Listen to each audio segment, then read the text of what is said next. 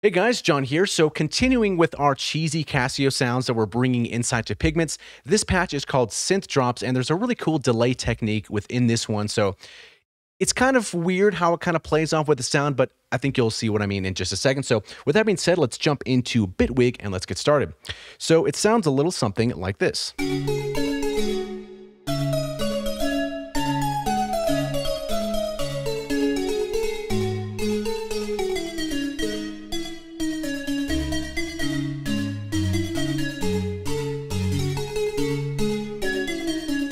So yeah, very cheesy, a lot of fun to play.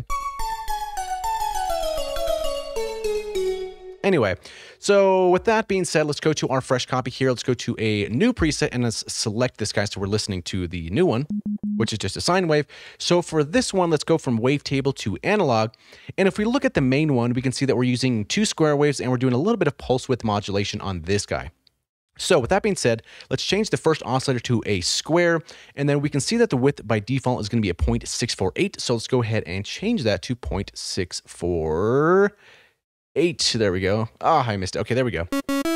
So we have that, and we're slowly sweeping this here with LFO1 at an amount of 0.19. So we can drag and drop LFO1 to the pulse width, and then bring this down to 0.19. So we have that. Now, if you look at the main one, our speed is going to be slightly slower, and it's going to be 0.483. So let's bring this down to 0.483, which is very close to the default. You probably wouldn't even notice if you just left it default. So we got this working, but we notice that every time we hit a key, it's going to restart this square, and we don't really want that. So we go down here to Retrigger Source and select the free running. So now it's free. No longer restrained. Okay, pretty sweet. So the next one is also going to be a square, and we don't need to do any modulation for this one. So select square, bring this all the way up into the mix. And then for the coarse tuning, it's going to be up 1 octave or 12 semitones. So let's bring this guy right over here.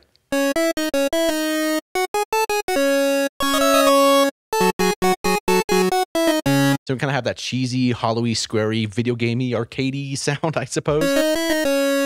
Okay. So now we need to add some unison, so we're doing full unison here. This sounds more cheesy that way. Detune is going to be default, but the stereo, we're bringing this down a little bit to 55.2 because it's a little too wide. All right, 55.6, that's cool.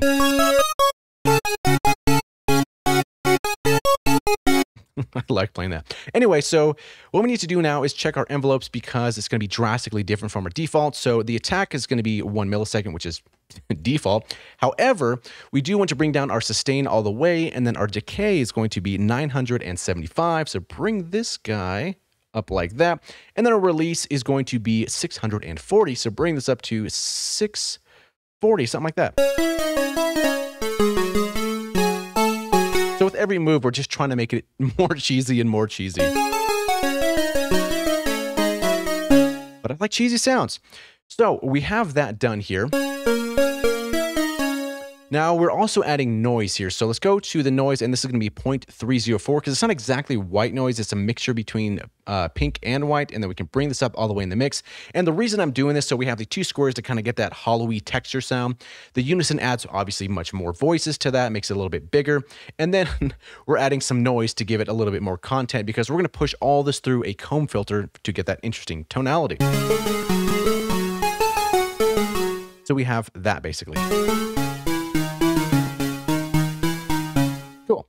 Okay, so that's pretty much all we have to do inside the first engine, the analog engine. So now we should talk about the filters because here's where it gets kind of fun. So the first one is going to be a comb. So let's switch this out here to a comb filter. Now, before I play something and before you play something, bring this bad boy down, this volume. This is going to be at negative 14.7 because it comes out pretty hot. So negative 14.7 just to save your ears a little bit like that.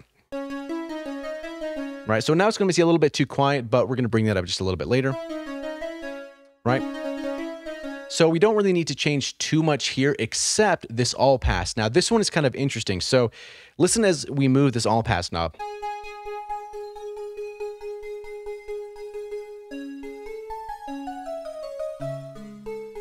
kind of get that interesting tonality. So let's bring this up to 0.50. And it's a little quiet right now, but we're going to bring this up a little bit later here, so don't you worry. And then this next one here is going to be an MS-20. So out of the comb filter, turn this guy on and go to the MS-20.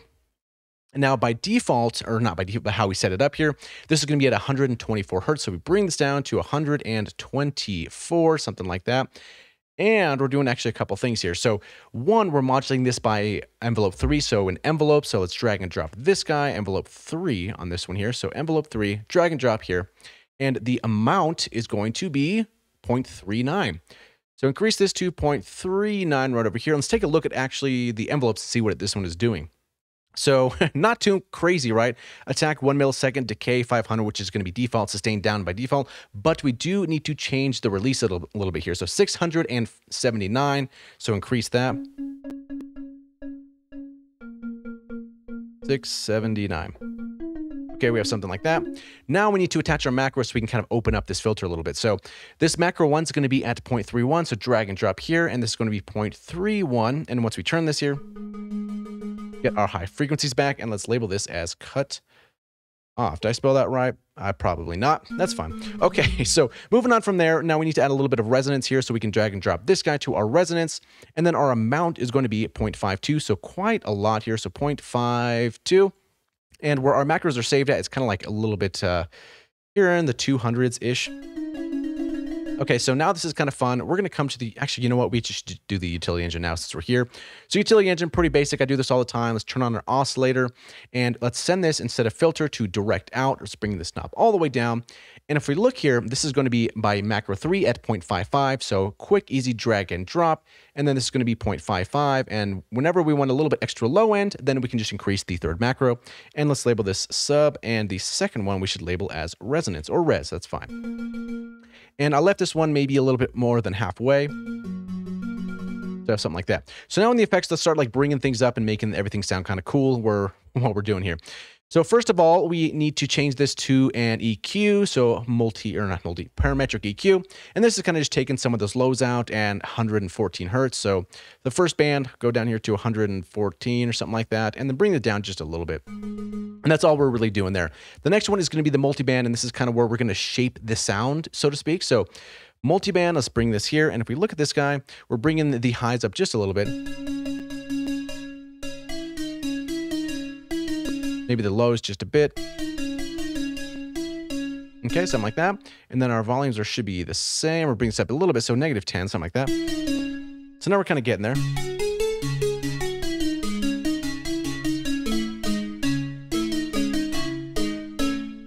Okay, pretty fun.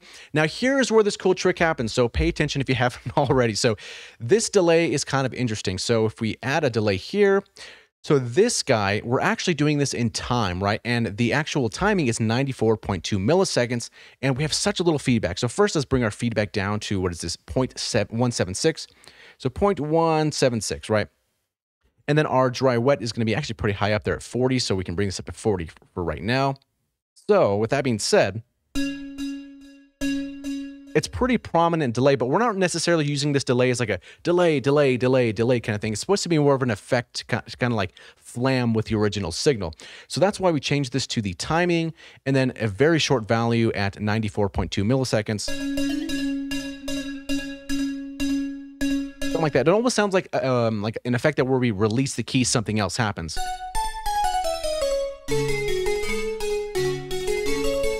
Right? Kind of sounds that weirdness to it.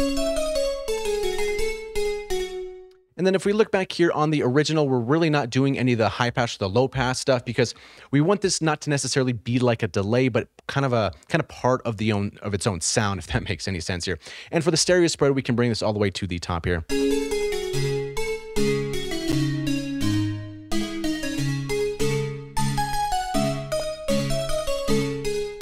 Right, something kind of like that. So with that being said, now we need to add another delay that acts as an actual delay, right? How we normally use a delay. So click this on here, and this delay is going to be in straight time at a value of 1/4, which is going to be default. Now here we're kind of bringing down the feedback a little bit as well, bringing down the stereo spread maybe just a bit. And then this value is going to be actually quite small. So we're going to be at 0.10. So that's going to be about 10% there. Not about, but exactly 10%. So we had that first delay that makes that flammy thing, and then this next one is actually delaying the signal flam thing together, and, you know, as a regular delay would work.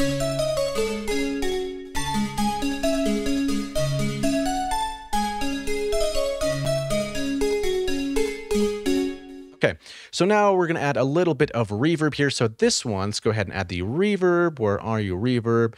Kaboom. Okay. So this one, the decay is pretty much default. The size is also default as well. And I guess it looks like most of this is going to be default, except we're going to be bringing down this to 29. So 0.29 on the macro, or 30, that's fine.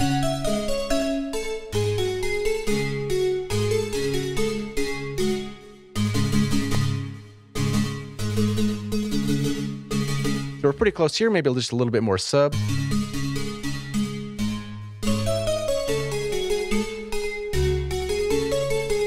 It actually sounds pretty cool too on the low end, so if you drop this down an octave,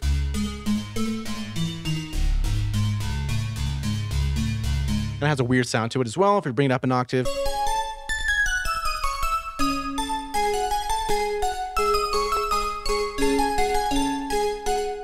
All right, pretty cool. So the last thing we need to do here is going to be adding these effects to our fourth macro, which is very simple. So right, drag and drop the fourth one. We're going to do the delay, the EQ, and the multiband can be fine. They can leave those alone. So this delay, which is like that flamming one, 40%. So bring this down and bring this to 0.40.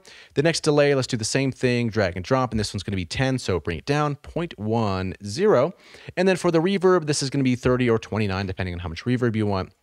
Drag and drop, let's maybe bring this to 0.29, just like matching the other patch. Double click and label this as effects and bring the knob all the way to the top.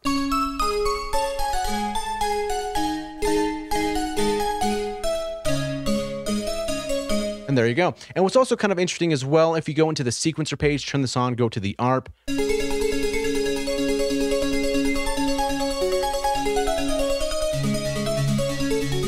It can also make like a good ARP because we have no sustain and it's pretty consistent notes. And another thing I like doing before we let you go here is bringing all these to the left, getting 2 steps here, and then looking at the octave category and bring this up by 1, something like that here. So now if we play a chord, it's a little bit more interesting. Maybe some drums.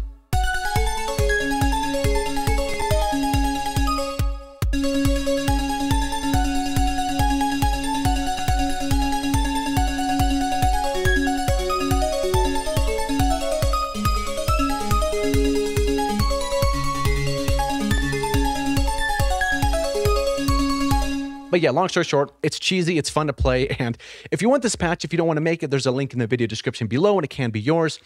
Thanks so much for watching. I believe we covered everything this patch has to offer, and a little bit more with the arpeggio. So yeah, have fun with this one, and we'll see you in the next video.